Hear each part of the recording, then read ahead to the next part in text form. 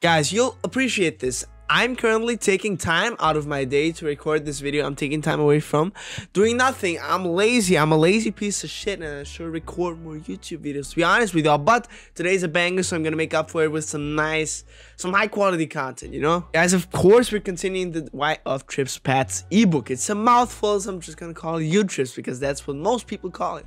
Now, I have not yet done an ability breakdown because I think that is important, and I forgot to do it at the last video, so we're gonna do it in this one. Now, at the quarterback position, you only need 2 abilities pretty much. It's either set field lead or gunslinger, and then the second ability that you really need is inside that eye. It makes a difference. It basically gives you accurate throws all over the field, no matter where you're at. You can throw it on the run.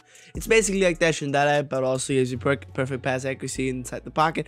It's gorgeous. You guys should use it, definitely 100%. So now that we've got that out of the way, let's now talk about Pat's Y out, which is the play that I want to talk about in today's video. Now, on defense, I came out in the 2-4-5 out formation because that is something that a lot of the pros have been running, and it's sort of becoming popular amongst us regular people too, as mere mortals. So that's why I'm running against it. Now, the first setup is going to be really simple, and we'll kind of build up in the complexity from this point forward. We are going to drag our tight end. We're going to put Goodwin on a hitch. We're going to put Evans on a fade, and we're going to block the halfback. Now, Antonio Brown, you can put him on the post if you want to. I'm not gonna, because I really like the depth that this regular post gets. So we're gonna do the same setup again. I really should have done that. But yeah, this is the setup, and you're gonna snap the ball. You're gonna try to get as much time as possible, and if you wait long enough, you see we got an under pressure inaccurate. You're gonna see how he gets really far down the field. The post just does a nice job getting open far down the sideline, and it's just a huge completion. So let's try to get that time again. Oh, Brady, let's go. Good laser by Brady. But yeah, you guys can see wide open. Now, the other reads on the play, fairly simple. Let's just run it again. Boom, boom, boom. Now I got the play set up. We can hit that drag right there. Take it up the field. Air truck if we have better stick than me, and then you can do that even better. And the last read of the play is, of course, the hitch. The streak is not really a read on this. It's just, unless it's pressed, you're not going to be able to throw this. But in this case, you see how the zone just bites down to the hitch, and then we can throw that post. Once again, terrible stick by me. But there you guys can see that's setup number 1. Now we're already getting a little bit more complicated. We're going to put our tight end on the post. We're going to streak Goodwin, and we're going to drag Antonio Brown. Boom, there we go. That's the setup.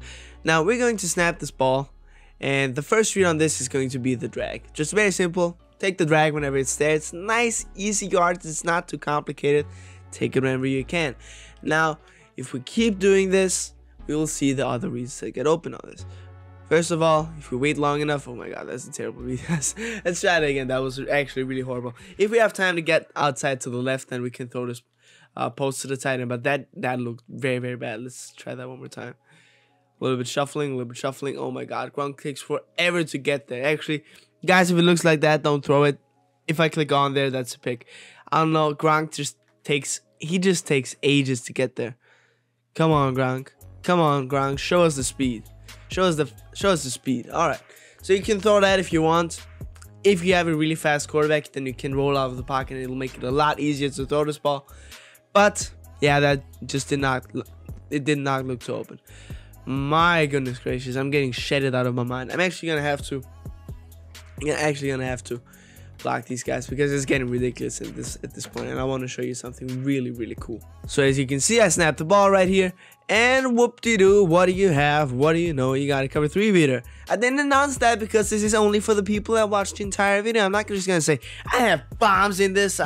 No. You guys should know that I put out fire content, and I'm gonna be honest, if you guys already clicked off and you're not seeing this ever, then kind of shit out of luck, to be honest with you. But yeah, this is a good cover 3 beater. I kind of hit around the bush with this play, but man, is it a cover 3 beater. If you get enough time, it's gorgeous. I'm not gonna run it too many times. You guys know how cover 3 beaters work, and this is, funnily enough, this is a cover 3 beater that actually is the post this year. If you guys don't know, they're not as... Back in the day, it used to be just so easy to beat cover 3 with just posts. Now this year, it's not quite like that. You need specific posts and specific route combos. This is one of them that works. I love it. You know, it's some easy touchdowns against cover 3. Now, this last setup really is meant to be complicated as hell. A lot of crossing routes and a lot of different ideas. We're going to streak the tight end. We're going to put Goodwin on drag. We're going to put Brown on a curl. And I generally like to put the halfback on an out route rather than keep him on this. But this one does the job just as well. You can throw it to the running back out of the back. Once again, I'm not bad at air trucks. But anyways, you can just throw it to him and then you can do some work with him out of the backfield. But let's wait a little bit longer. Let's show you some of the other reads. So you're going to snap this ball. Running back is open right here. Drag is open right here. Just take it up the field for some easy yards. If you see the user kind of peeling back to cover that post, well, there you go. You can throw the drag very, very easily. Now this one, I'm going to actually manually put the running back on an out route, but it shouldn't matter that much. I'm going to snap this ball. Boom, boom, boom. And we also see that curl is open because the hook curl kind of gets dragged to the inside, but the drag, the running back takes some attention away from the curl flat, and therefore the window is open to throw that curl out. Sheesh. I'm having trouble speaking right now. Also, I'm going to snap this ball, and you can see there's a nice little window there. If the user kind of peels back to the middle of the field, kind of down towards the line of scrimmage, then you can hit him in the seams with the tight end. That right there was not open. I just wanted to show you that the throw is there and where you kind of look to hit that. Now, the longer we wait, the post is not, oh my gosh, the post is not really great in this. I'm going to block these guys again because I want to show you guys the route combos, not just get sacked. Boom, boom, boom. There we go. So, same setup again. Nice. Need to put the curl on the field again. There we go. The post is not really open in this. That's kind of an issue. But you can have everything into play. You can look to low past that, but if you don't have inside data, then that might be inaccurate. So that might not be a reliable throw for you. But if you get the time, well, you can look to hit that. If you get a clean pocket and you're sure that it's not going to be an inaccurate or something, if you throw a circle, guys, it looks like it's there. Just be careful with it and know that if you're under pressure and you sail it, that's going to be a pick. So that's important to note. I actually want to throw this ball again because I want to make sure that you guys understand that it is there. You just have to really be careful with the timing and all. So boom, low pass that. Very, very simple. Now it's open. Low passes at that depth, sometimes inaccurate. You just have to make sure to have inside data. That's an important ability you guys should all have. Not from a very complicated setup to once again a more simple one. We're just gonna streak the slot receiver Goodwin. We're gonna put Winkowski on a drag, Evans on a drag, block the running back. And this really is as simple as it gets. Tight end drag is open right here. Circle was open, and then I can look to hit square across the field. It's just simple, you guys. And this post route, I just want to appreciate it for what it is. I'm gonna max protect right here. I'm gonna double team. Just want to show this for what it is, which is a beautiful rollout post. Like this gets to it gets so far down the field that it's just difficult for zone drops to cover that. And if you get enough time, roll outside of the pocket, this is a nightmare to deal with. I know that first-hand experience. I've had people run this all the way down the field against me. And even though defense is bad, I like to think that I'm not that horrible. But yeah, this post route, it just gives me trouble. If you give it enough time, it's going to get open on the sideline. And it's going to be really annoying to deal with for your opponent. So that's it, you guys. I hope you guys learned something through this video. Yeah, this is a multiple-part ebook. This is a series on my channel I'm going to do on the U-trips formation. It is in the Patriots playbook. Now, if you guys have any questions apart from that, let me know in the comments below. I'm happy to answer them. If there are any things that you want to tell me in the comments, like maybe that I'm terrible at Madden, also put them down there. I love reading those.